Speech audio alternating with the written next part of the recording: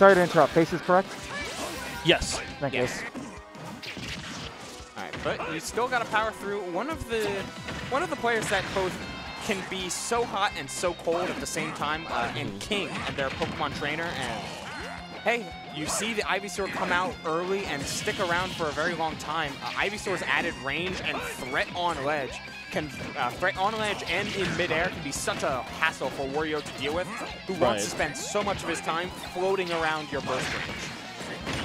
I'm especially excited for this set because as we said before, DD's from Australia. We don't I certainly don't. Maybe you do. I don't. We have no idea what their meta is like over there. So how they handle characters like Pokemon Trainer might be different from how we are used to dealing with them. So I know a lot of the Australian meta has been weird.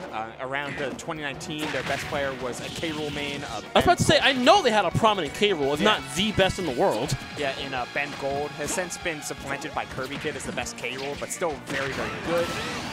They've had a really good Game & Watch. Forget their tag. So they generally play a little bit of more of an awkward meta, to say the least, as dictated by their top 3 players. Those are where all the silly characters go to reside. And you're able to take advantage of some of this metagame by having by almost being specced out in one stat, quote unquote. In the case of Young Link, you have all these projectiles, Sephiroth, all this range, and Wario, all of this airspeed. So you're just trying to specialize so hard and overwhelm with exactly that specialization. And it looks like DD is doing a fine job of it, but King far away.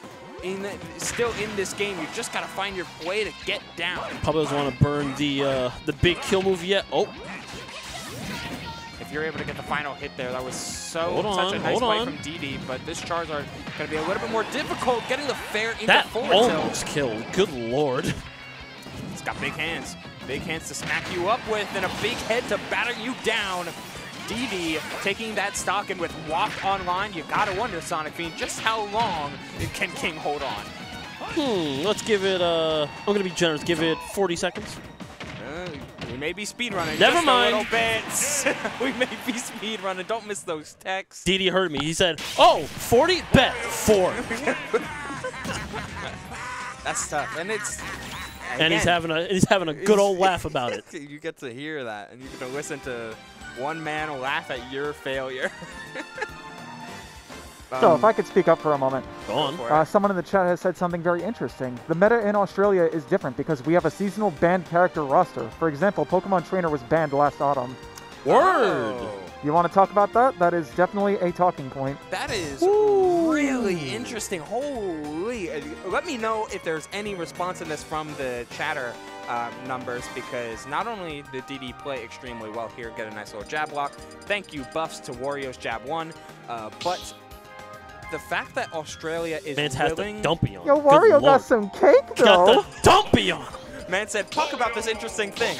Next breath. Hey, yo! But that's actually insane how Australia is ready, able, and willing to change the format. Even if it's theoretically inconsequential because of the downfall of Pokemon Trainer in some metagames around the 2020 kind of era, like Pokemon Trainer players were kind of deviating from the character. Yeah. It still is interesting to look at and interesting to experiment with. Same thing with how Texas has been doing their band I was characters. just about to bring up, I think that's the Tourney Locator series. Yes. They had Steven Kazuya banned for the better half of a month, and I don't know if people are cheering or jeering. They did get more numbers at their locals, but some of the same Steve and Kazuya players still were able to make top cut. I know Yanni was able to make top 8 with his Roy. So there you go. You know, it's interesting to experiment. I know this month they're doing that with Steve, Kazuya, and Rob. They're really even if it's not something super consequential, even if it's something that's a little bit unwarranted or random or just out of spite, it's still interesting to change up the format. And I think that's wonderful to do at a local level. What they were doing for their weekly bans, by the way, it was Fighters Pass 2 for the first week, just Steve for the second week, Kazuya for the third week, Steve and Kazuya for the fourth week, and then all DLC for the final week. Yes. Well, there you go. And in December, they're doing a much similar thing, but I think only DLC Pack 2. And Pour one out for all the plant mains that final week.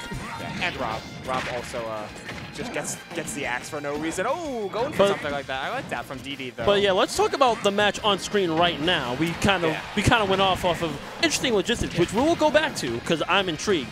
But King opting to bring this to Kalos, I don't know if I agree. It's hard, right? Wario is no stranger to camping. No, not at all.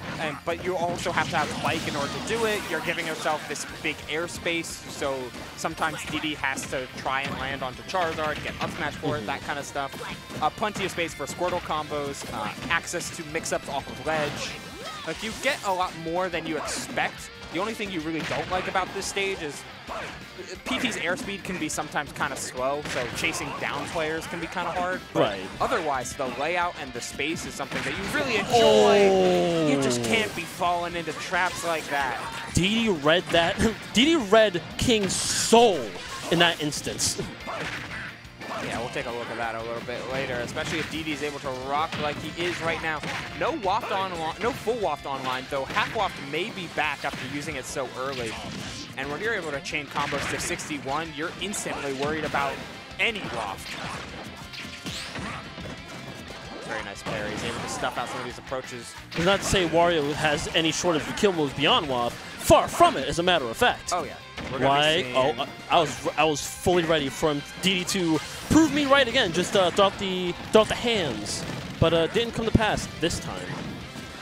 Yeah, it's interesting how we're watching DD play a much more like disciplined game. Ooh. Like, it's centered around like ledge play with down air, poking with forward air. Like, this stuff that you're not swinging for the fences, but you do have to be careful about getting around Charizard's ledge trapping. I was worried for a second because DD whiffed that up special, and you know, King on reaction throughout fort. Oh, is that it?